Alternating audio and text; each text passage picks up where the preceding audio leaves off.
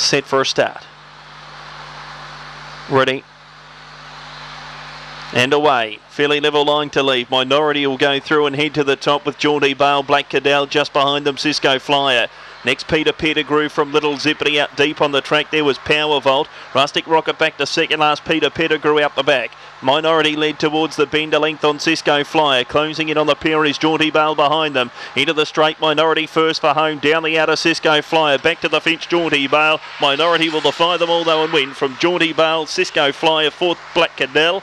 From Little Zippity, Power Vault, Peter Pettigrew, Rustic Rocket. Time for the race was 26 and 18.